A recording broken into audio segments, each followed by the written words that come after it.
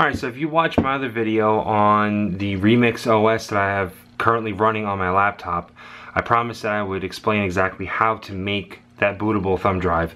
It's very, very painless. It's not intimidating at all.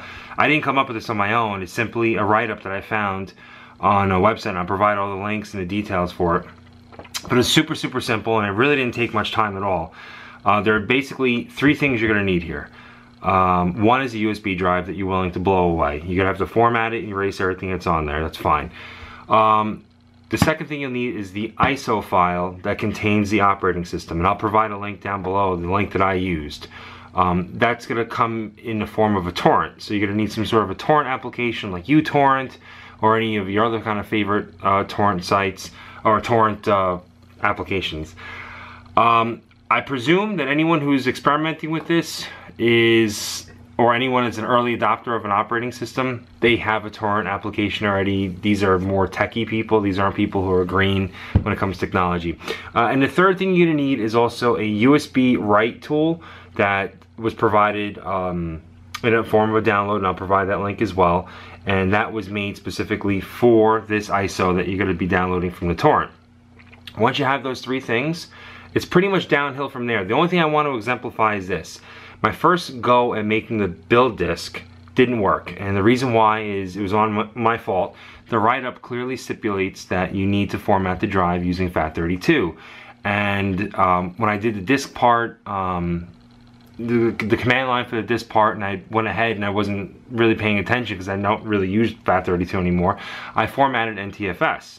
When I went ahead and built the thumb drive using the ISO and the Remix OS USB write utility, it came up saying successful. However, when I went to boot off of it, it kept saying no operating system found.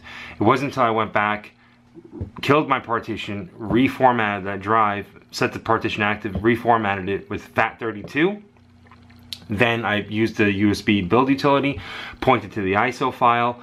It built out no problem, and I was able to boot up to it, and I'm actually running Remix OS off that USB drive.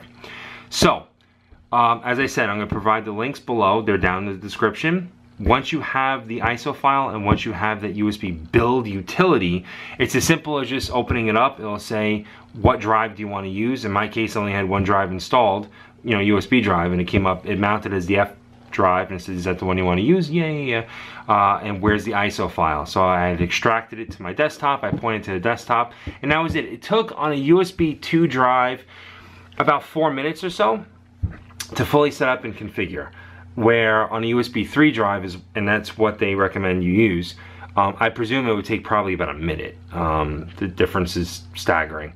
So with that said, go ahead, use the links below, try to use a USB 3 drive that you're willing to erase, and if you have any questions, let me know. It's very painless, it's very easy, and enjoy.